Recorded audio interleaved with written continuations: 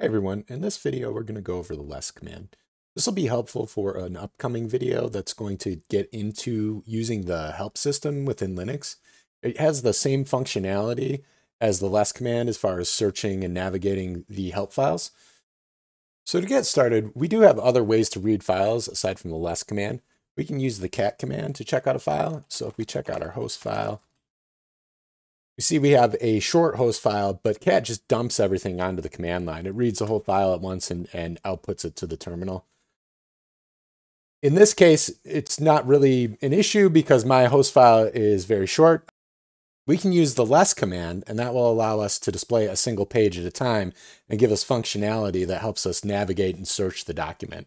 So for example, if we check out our syslog file,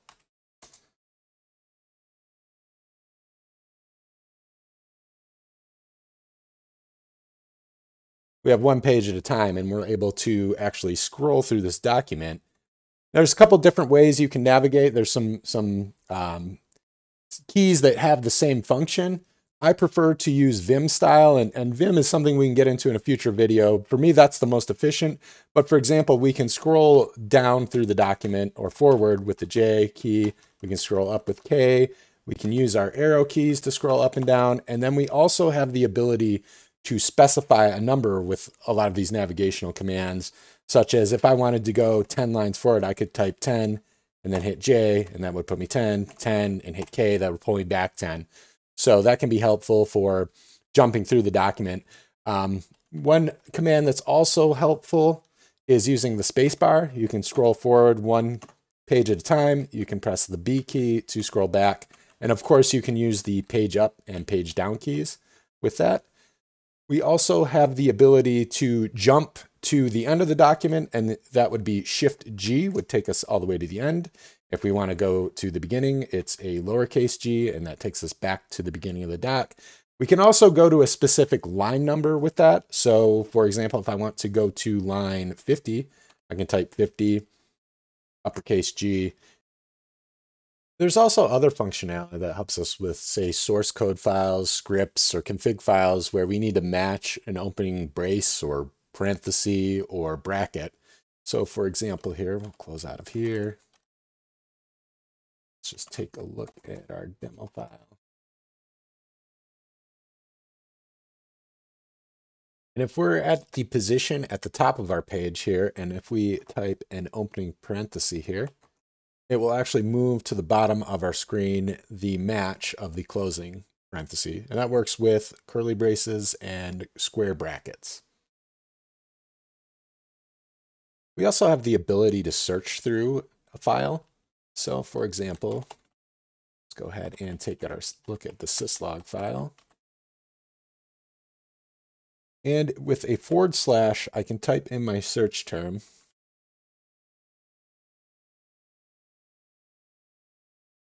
Then I can hit enter, and it finds the first match. And then a lowercase n will search forward for subsequent matches.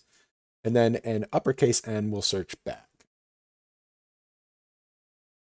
We can also search in the reverse from our current position if we start our search with a question mark. So this is actually going to search backwards through the file. And if we use a lowercase n, we keep searching back. We can use an uppercase n to search in the opposite direction, searching forward. We can also use marks, which are helpful for jumping back and forth between two different points in a file, or many different points in a file where we need to keep referring back to a place. So for example, let's go back to the beginning here. And let's search for a specific date in our file here. And also, I just want to mention that you can use regular expressions in these searches. I'm not going to get into that. I'll save regular expressions for another video, but it is possible to use those in your searches. Okay, so we have our date here, and we want to search for things starting on 3/20. So here's our first date. Now, say we want to remember the spot, we can press M to set a mark, and that's going to mark our first line. And then we can type in our name for this mark. So I'm going to call it A. Then let's jump to the bottom of the file. And then if you press the single quote key, Then we can type in the name of our mark, in this case A, and it will jump us back to this place in the file. You also use an uppercase M, and that will use the last line of your screen as your marking point. So you can also mark items that way. Then if we want to get rid of our mark, we can press Escape, lowercase m, then we type the name of the mark to clear it. And let's just jump to the beginning of our file. And then if I press a single quote character and I press A, there's no mark set. We also have the ability to run commands while reviewing a file with less. So we can do that by pressing the exclamation point, and then we can type in our command. So ls.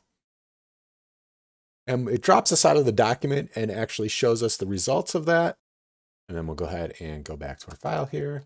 We can also open other files here. So for example, :E, and then we can type the path to the file that we want to view. So for example, and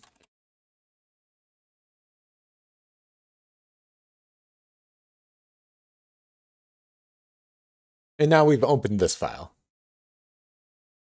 And as you can see at the bottom of the screen, it says file 2 of 2. So we could actually have multiple files open with less, and we can navigate through them. I can enter :P for previous file, or :N to go to the next file. We can also launch less with command line arguments. So for example, go ahead and do a -N will give us line numbers. -P is a pattern match. And we'll search for x80nix in Etsy past WD. So, and now we have our line numbers and our matches here. And another thing, we can actually launch it with the mouse flag.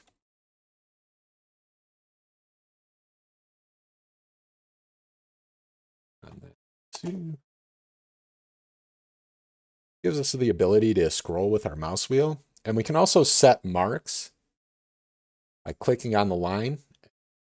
And then if we say jump to the bottom of our document, then press the single quote key to enter our mark. And this saves that as the hash. So hash will take us back to that point in the file. So that covers at least my use of less. That's typically how I use it. There's a lot actually you can do, a lot more as far as the arguments you can pass to it and the shortcut keys and all kinds of functionality with it.